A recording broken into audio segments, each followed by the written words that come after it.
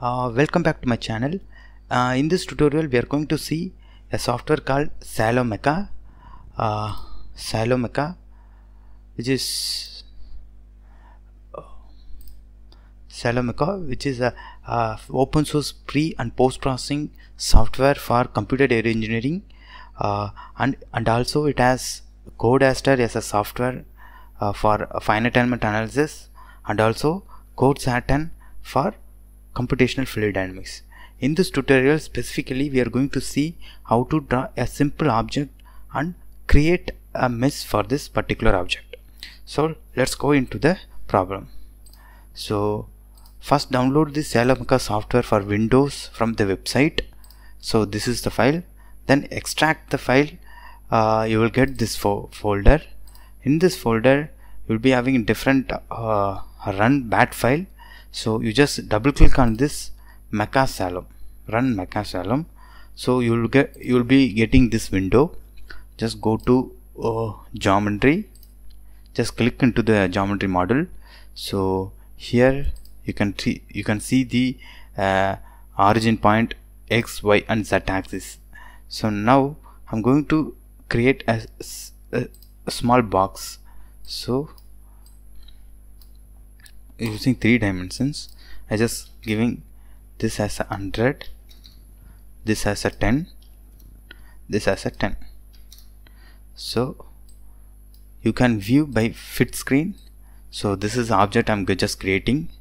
So after that, after creating a geometry, we just want to prepare a model for finite element analysis or computational fluid dynamics. So for that we just want to create a mesh.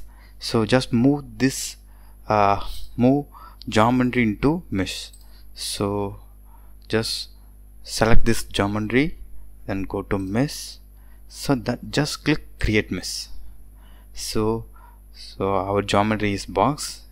So in 3D, 2D, 1D we just want to define. Otherwise we can directly go for automatic assigning. So we can go for Hexa or Tetra. Just I'm going for Hexa mesh. Just click this Hexa. It shows number of segments. So every segments it will divide that into 15 segments. I just clicking OK. Just apply and close.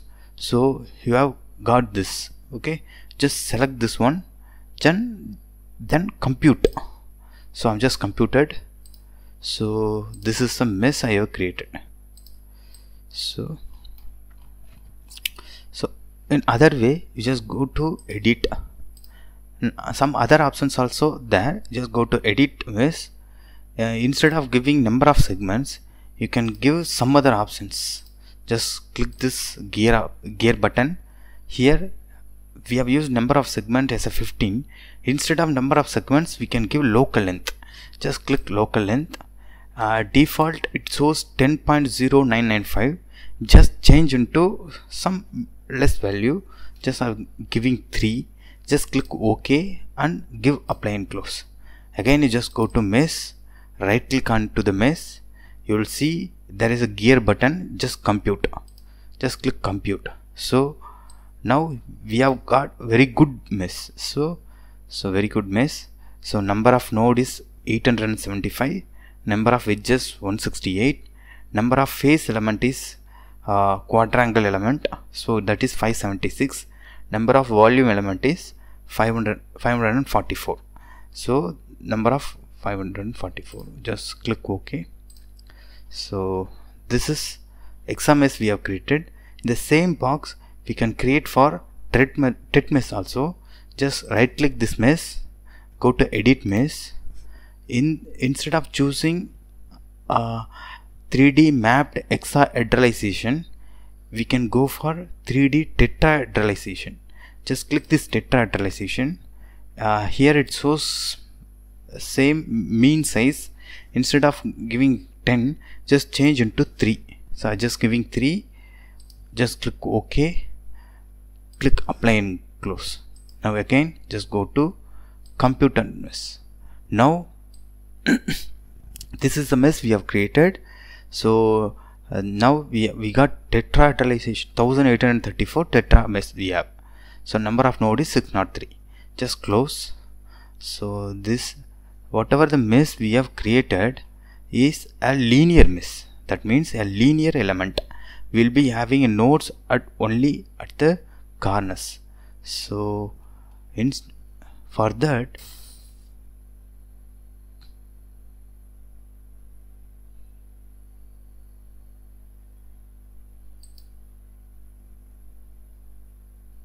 so here you can see, so nodes only at the corner. So if you want to change this linear element into quadratic element, just select this mesh, modification,